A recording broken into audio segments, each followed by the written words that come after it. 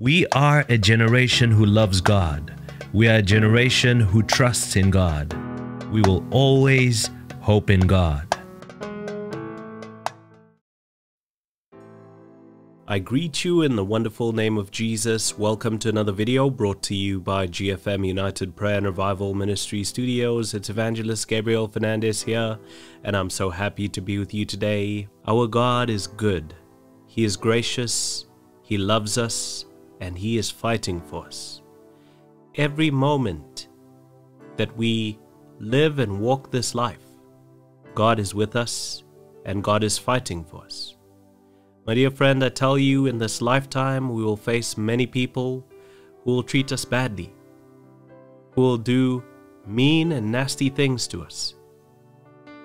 But the key is not what they do to us, but the way we respond. The key is to respond in the right way. By responding in the right way, you will protect yourself from getting your heart into a place where it is not pure. Which is why today I want to speak to you, and the title of my message is Let God Fight for You. Now let us begin by welcoming the Holy Spirit. Wherever you are, lift up your hands as a sign of surrender and say this out loud with me. Say, Holy Spirit of God, I welcome you. Come, Lord Holy Spirit, and take over control. Help me to pray. Help me to press in. Help me to receive from the Father today. I ask this in Jesus' name. Amen.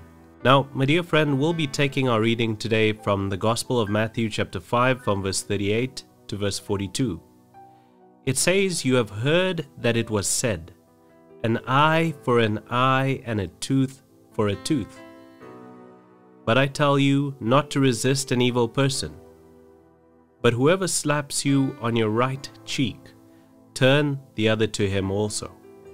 If anyone wants to sue you and take away your tunic, let him have your cloak also. And whoever compels you to go 1 mile, go with him 2. Give to him who asks you, and from him who wants to borrow from you, do not turn away." Now, my dear friend, let us break this down bit by bit and let us go through it, because there is such a powerful lesson over here, and if we apply this in our lives, we can be in a place where God is the one who fights for us. The Bible says, "You have heard that it was said, an eye for an eye and a tooth for a tooth." Now, at this point, it's speaking about revenge. It's speaking about repayment for something wrong that someone has done to you. But Jesus goes on and He says, "But I tell you not to resist an evil person." So as they are doing evil to you for no reason, don't resist them. Let them do it. As they are attacking you for no reason, even though you know that they are attacking you, give it to God.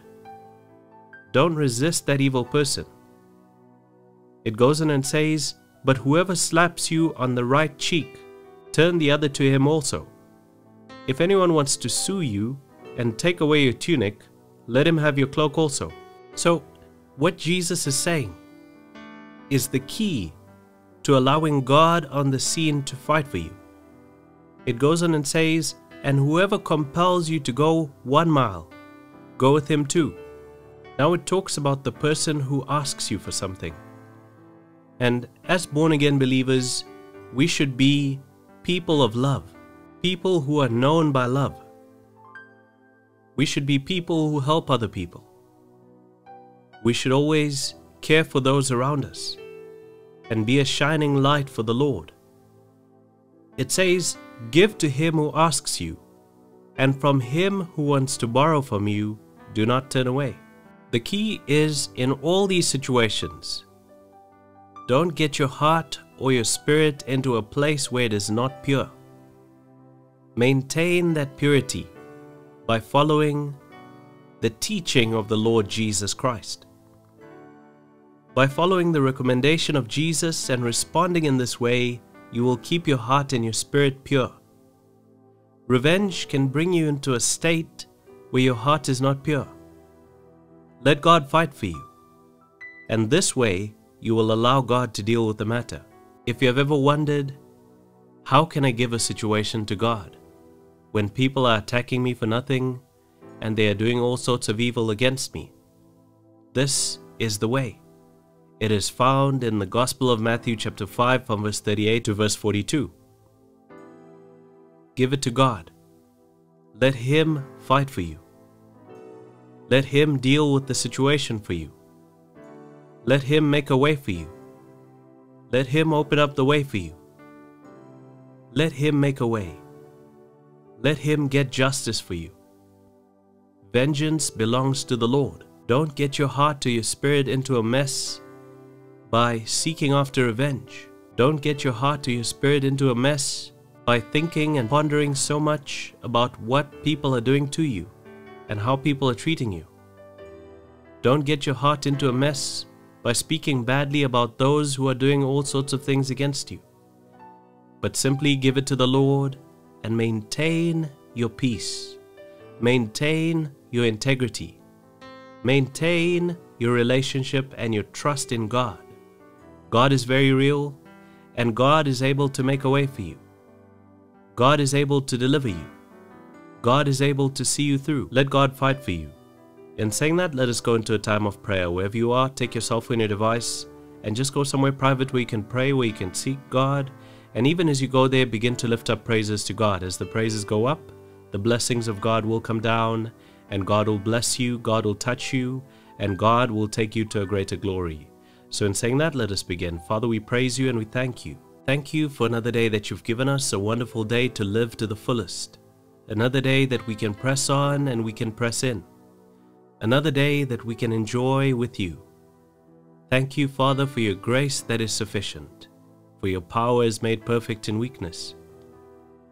And we know that there is nowhere that we can go that is too far for the reach of your love. We know that justice belongs to you. We know that you hold the whole universe in the palm of your hands.